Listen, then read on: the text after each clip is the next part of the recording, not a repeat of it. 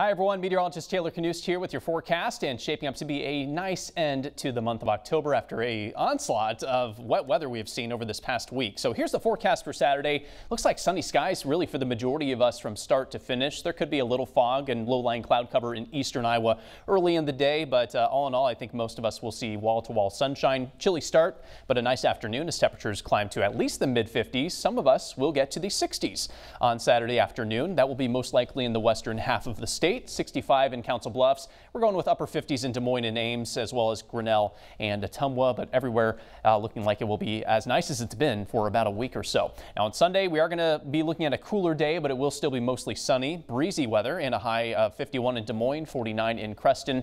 Continuing that cooler trend on next Monday with forecast highs in the upper 40s as we kick off the month of November. The system that brought us all that rainy weather on Wednesday and Thursday is clearing out of here, affecting the eastern U.S. as we begin the weekend. Cold front is going to move through Iowa on Saturday night, but it's a dry front, so it will just bring us a few clouds on Saturday night, and then a few more clouds are possible in southern Iowa during the day on Sunday.